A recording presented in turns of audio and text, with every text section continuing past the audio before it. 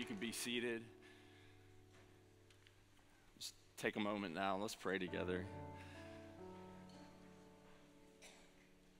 There's 8 words in that song that speak to our identity that I couldn't get past as we were singing this morning. My sins are forgiven, my future is heaven. Did you hear that, church? My sins are forgiven.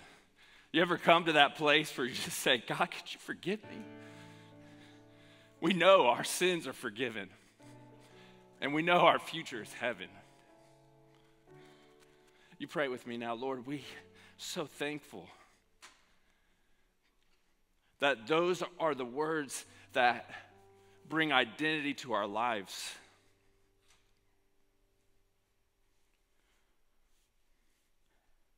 That as believers who've called on you, Lord, you've transferred us from the kingdom of darkness into the kingdom of light. You've given us new life, and you've forgiven us our sins, and we have heaven with you for eternity.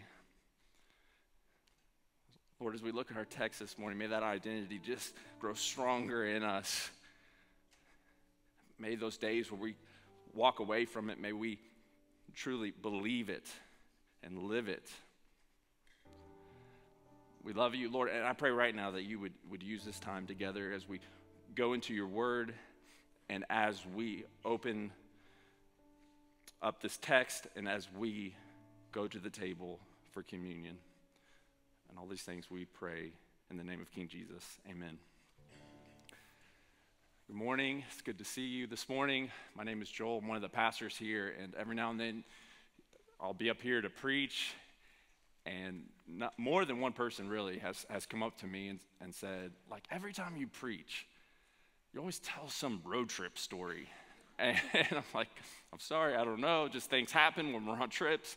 And so I didn't want to disappoint. I have another road trip story this morning. Well, it's not really a road trip. This one was really more like a boat trip. And it goes like this. About 11 years ago, in fact, it was like 11 years ago to this week, I took a group of students on a trip over spring break to Brazil. We had some partners there that we were working with, and this was our first trip to like this remote island, and there was so much travel involved to get there.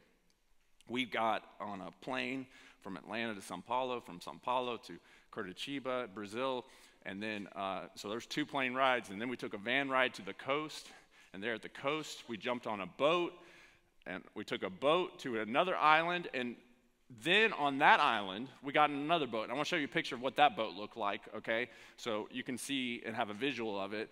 All right, so those are the boats we're riding in.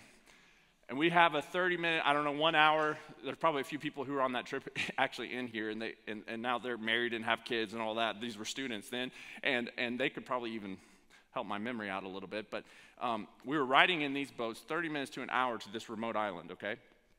And so by the time we've gone through all this travel, we're a little bit crazy, and you know how it works. Like, you're tired, and you just feel like, well, what's just happened? And you're here, we're loading into these boats, and we're looking around. It's beautiful.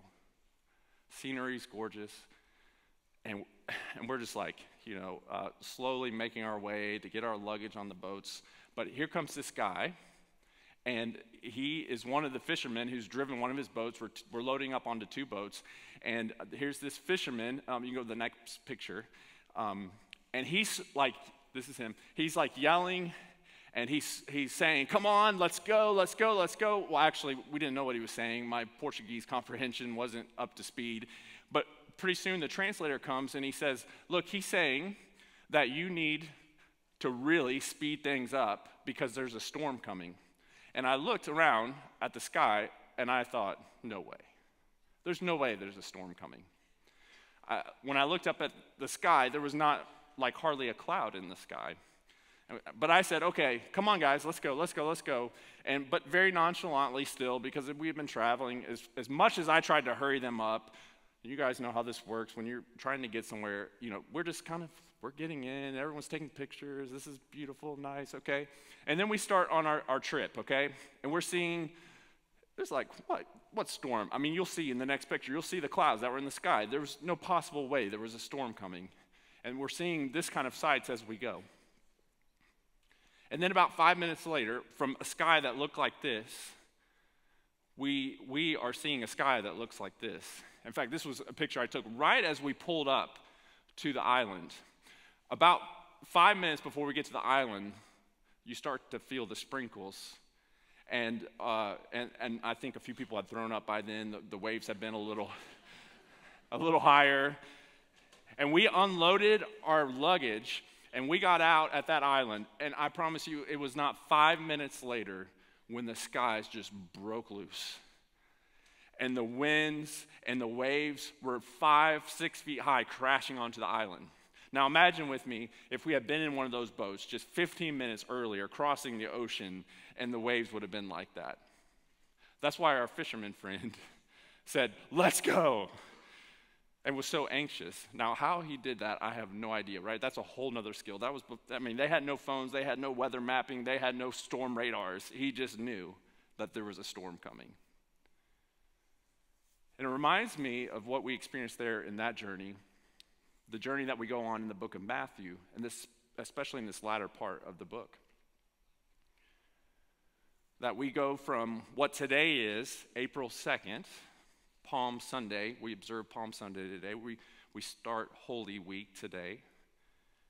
It reminds me of what we're thinking about as we do that today, of Jesus coming into Jerusalem riding on a donkey. And you know the story. He sends a couple disciples, and they go and they get this donkey. They bring him to Jesus. He just tells them, "Hey, go get that donkey. It's right over here and there." And they bring a donkey. I mean, that part of the story is crazy. And then he gets on the donkey, and he rides into Jerusalem, and people lay down their cloaks and their branches. And they're yelling out, "Hosanna! Hosanna! Hosanna to the Son of David. Blessed is he who comes in the name of the Lord. Hosanna in the highest." And John, in his gospel, adds in, "Even the King of Israel." In Matthew's account, in Matthew 21, he asks the question he states the question that people are asking: who is this person? And this is this glorious moment. Hosanna! Don't miss what's happening on Palm Sunday. When they're yelling Hosanna, that word means save us now. Please do save. So when they're yelling Hosanna, they're saying, save us. You're our King. You're our Messiah. You're the one we've been waiting for. We've seen what you've done, Jesus, and now is the moment in which you can now conquer all of our enemies. We've seen you casting out demons. We've seen you healing the sick. And now it's time for the political side of your mission to start. To come in on a war horse and come and conquer our enemy, the Romans. But Jesus never follows the path in which we would have laid out for him, right? He always takes corrective action. When the people start to begin to put him up on this pedestal to say, this is going to be our conquering king.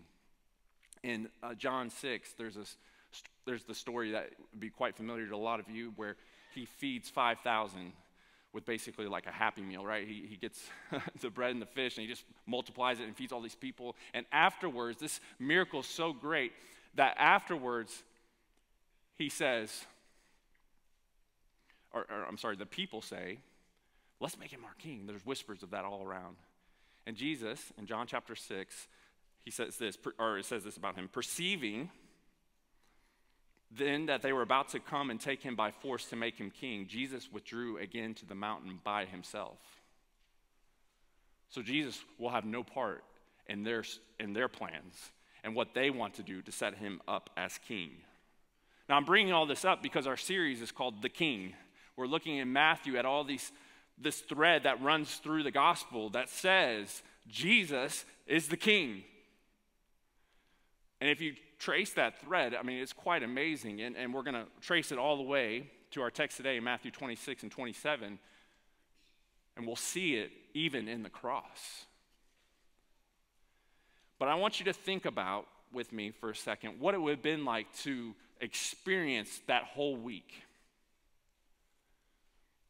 My wife and I looked at each other on Friday, and we said, it's been a long week.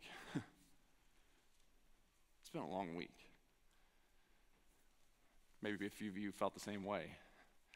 Like leading into, for those of you who have spring break this week, I don't know, it just feels like there's a lot packed into like taking time off like that. It was a long week for our world, for our country. Think back to what happened just earlier this week in Nashville. Man, I wept this week. Personally, it was a long week, various things going on in our life. My wife has been working on some legislation. There was all kinds of stuff going on with that. We had sick kids. There's lots of things that I'm working on right now. It's a long week. But imagine how even our longest week would have compared to what Jesus experienced. He comes riding into Jerusalem. The people want to make him king. And you would think this is all sunshine, this is all beautiful, this is all good. But he knows there's a storm coming. It was like our fisherman friend there on our trip to Brazil. He knew when no one else knew that we're about to get in this boat and there is a storm coming. And even as Jesus rides into Jerusalem, he knows that what will ultimately happen there is not what anyone else is envisioning at this point. Even that choice for him to ride in on the donkey with his feet up off the ground, the disciples, as they were writing the Gospels, they remembered back to what it said in Zechariah 9. It says, "Say to the daughter of Zion, behold, your king is coming to you, humble and mounted on a donkey." And so the question for us is just, what kind of king is this? What kind of king is this? And now fast forward all the way to the end of the week, and in just 5 days, we will have gone from the people celebrating Jesus to the people crucifying Jesus. As we look at this text, I want you to see 4 things about Jesus and his royalty. I want you to reflect on 4 things in which we see Jesus reigning in this text. Let's go to Matthew 26 first. And in our first scene, we have Judas coming to Jesus to betray him. We pick it up in verse 49. And Judas comes up to Jesus and at once says, "Greetings, Rabbi," and he kissed him. Jesus said to him, "Friend, do what you came to do." And they came and they laid hands on Jesus and they seized him. And behold, one of those who were with Jesus stretched out his hand and drew his sword and struck the servant of the high priest and cut off his ear. Verse 52, and Jesus said to him, "Put your sword back into its place, for all who take the sword will perish by the sword. Do you think that I cannot appeal to my Father, and he will at once send me more than 12 legions of angels?" All through Jesus' betrayal, his arrest, his trial, and now we'll see in his crucifixion, and all those events, here's what I wanted to show you this morning. Jesus reigns as king. And in the first way, in this particular event, and in all the events really, you'll see that you will see that in that his control was over all the events that unfolded. One thing that the gospel writers make clear, both in the way in which they tell their stories and in the ways they sometimes outright say it, there's no doubt who's in charge. Jesus is in charge. In John chapter 10, Jesus says, "For this reason the Father loves me, because I lay down my life that I may take it up again. No one takes it from me, but I lay it down of my own accord. I have authority to lay it down, and I have authority to take it back up again." And here in this instance, you see him say this there during that arrest in verse 53. "Do you think that I cannot appeal to my Father, and he will at once send me 12 legions of angels?" He doesn't need that much. It would just take a few angels, really, to take care of this little battalion that had come after Jesus. And Jesus says, no, I could do much more. I could have a legion of angels for each of my disciples at my disposal right now. But that's not what's happening. We have Judas abandoning him, betraying him. Imagine what that would have been like here in this moment. But even in those events, Jesus is in charge. We go next to, let's skip ahead to verse 62. Peter will abandon him in between there. Jesus is eventually going to end up completely alone. In verse 62, the high priest stood up and said, have you no answer to make? Jesus is on trial now. It's the middle of the night, and Jesus remains silent. And the high priest said to him, I adjure you by the living God, tell us if you are the Christ, the Son of God. And Jesus said to him, you have said so, but I tell you, from now on, you will see the Son of Man seated at the right hand of power and coming in the clouds of heaven.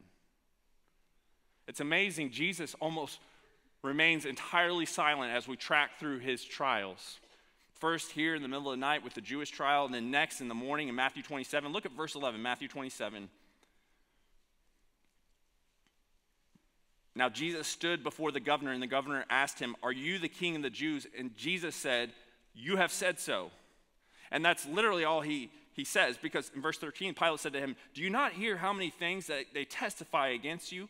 But he gave him no answer, not even to a single charge, so that the governor was greatly amazed. Through all these events, Jesus remains almost entirely silent. And in that, I believe we see his kingly authority. We see it in the way that he is silent even in the face of his accusers.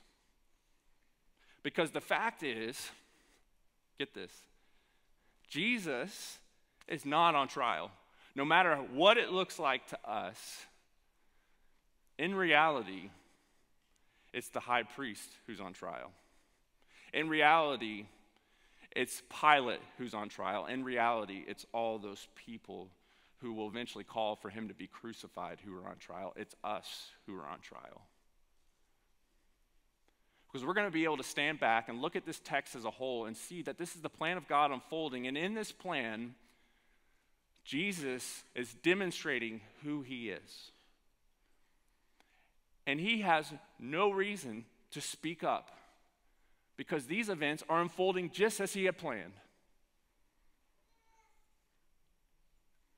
And so we see his kingship even in the silence in the face of his accusers. And the third way we see his kingship is when we see his mockers become his confessors. The next part of this text in verse 27, the soldiers, I'm going to skip ahead just a bit right here. The soldiers of the governor took Jesus into the governor's headquarters, and they gathered the whole battalion. And they stripped him, and they put on a scarlet robe on him. And twisting together a crown of thorns, they put it on his head and put a reed in his right hand. And kneeling before him, they mocked him, saying, "Hail, King of the Jews." Mocking him. They spit on him. They took the reed and struck him on the head. And when they had mocked him, they stripped him of the robe and put his own clothes on him and led him away to be crucified. Imagine the humiliation here. Imagine the physical beating here. And all the while, Jesus is being mocked. It's like, it blows your mind, right, to think that here's Jesus, the true king, the one who has given these soldiers life and breath, and they sit here and mock him. And they put him on trial. They put that reed in his hand, that crown of thorns, and a scarlet robe, and they parade him around. And it's not just the soldiers. But in the next sequence here, you'll see in verse 37 that over his head, as they put him up to be crucified, they wrote a charge against him which read, "This is Jesus, the King of the Jews." That wood plaque that they would give to all the criminals would have written on it their criminal charge, what they were being executed for. And it was meant to be a mock of Jesus, that he was the King of the Jews. Do you see the irony here? And if you keep going, you have the robbers who are mocking him. And then verse 41, so also the chief priests with the scribes and the elders, they mocked him, saying, "He saved others, he cannot save himself. He is the King of Israel. Let him come down now from the cross, and we will believe in him." These mockers, the soldiers, the chief priests, the scribes, even the thieves, in their mocking, they actually, ironically, become true confessors. Now, what they mean is not true, but what they say is. And I think even in that, we see the kingly authority of Jesus as he's on the cross. Verse 45, now from the 6th hour, there was darkness all over the land until the 9th hour. And about the 9th hour, Jesus cried out with a loud voice, saying, "Eli, Eli, lema sabachthani?" That is, my God, why have you forsaken me?" And some of the bystanders hearing it said, "This man is calling Elijah." And one of them at once ran and took a sponge, filled it with sour wine, and put it on a reed and gave it to him to drink. But the other said, "Wait, let us see whether Elijah will come to save him." And Jesus cried out again with a loud voice and yielded up his spirit. Here's the last thing I want you to see here. Jesus reigns from the cross, and you see it in his steadfastness and power until the very end. In verse 50, Jesus cries out again and with a loud voice and yielded up his spirit. Death did not steal Jesus away. We see his power even here in death, and the fact that very precisely this word was used, yielded up. Jesus gave his life. He laid it down. Here's where I think we can get it wrong when we look at the cross. When we look at the cross, we can say, wow, I just wish it hadn't gone down like that. We can look at Jesus and say, he surely was the victim in this. In this sham kind of trial and all these crazy accusations that the people give him. We can look at Jesus as a victim, but that's just not true. That's not the theology that's spelled out by the Gospels. Jesus was not a victim on the cross. Jesus was a victor even on the cross. He was not a defeated criminal. Jesus was a triumphant king. On the cross, he was a triumphant king. One of the writers I read this week, Michael Green, a New Testament scholar, says it like this: his, meaning Jesus, royalty is not, so to speak, a reward after his suffering. It is part of his suffering, and it shines out through his suffering. He was regal on that cross. The king has come to Israel, and even the cross cannot mask his grandeur. The cross was not something for Jesus to just get through to get to the other side. It was on the cross in which Jesus was unfurling his kingdom, establishing once and for all the true nature of his kingdom. That even in his death, he reigned. So here's the point. I'm trying to drive home all the way to right now. Jesus reigns through it all. Is that good news? Jesus reigns through it all. If you think through his hurtful betrayals, if you think through the prejudicial trials, if you think through the offensive mocking, if you think through his horrid torture and his excruciating death, Jesus reigned. And if he reigned through all of those things, and he even reigned up on the cross, then certainly he reigns as the risen Christ right now and forevermore. That's the good news for you this morning. That's the good news for me this morning, that Jesus reigns through it all. No matter what situation you're in, no matter what you're going through, Jesus reigns because he reigned on that cross. Just quickly try to get to the end here. We're going to take communion in just a minute. But first, I think it's really important that I take you back just a couple steps in the sequence of the story to where Jesus is before Pilate, and Pilate says, here's a choice. We can either release Barabbas, or I can release Jesus. You know, Barabbas' name was actually Jesus Barabbas. There's two Jesuses that were here, and one of them was going to go to the cross. Jesus Barabbas, his name literally means Jesus, Son of the Father. And then we have Jesus, the Messiah, the Christ, Jesus of Nazareth. And Pilate says, who should I release? Barabbas or Jesus? This Jesus or this Jesus? And what's amazing about this part of the story is we get a picture of what Jesus does for us on the cross. Because the people are stirred up by the chief priests and the Pharisees and scribes, and they call out, release Barabbas, crucify Jesus. And in doing so, Jesus, who has committed no crime, Jesus, who has lived a perfect life, goes to the cross that was meant for Barabbas.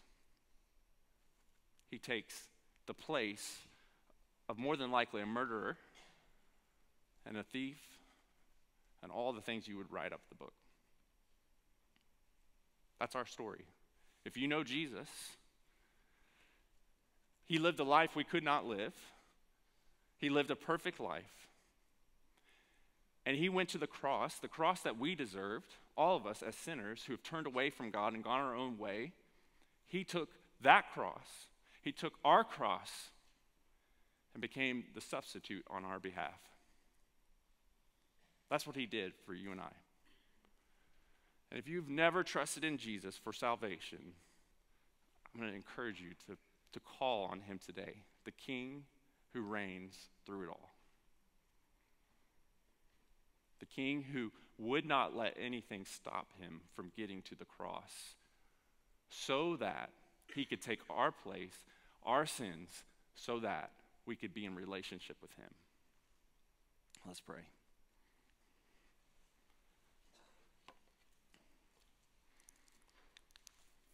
I'm going to give you a moment to reflect right now. If you want to call on Jesus for salvation, do that right now. You just call to Jesus and you ask him to forgive you of your sins, to put your trust in him, that he died on your behalf, and ask him to be king of your life. If you need to talk about that more, you can talk about that with me, with maybe someone else you know here this morning. And we would love to help you take those steps with Jesus. We're going to have a moment right now to just reflect on Jesus as we prepare for communion, to reflect on his death, to reflect on us, not just seeing him as a victim, but as a victor, to us to see him as king. I want you to do that right now as we prepare for the table.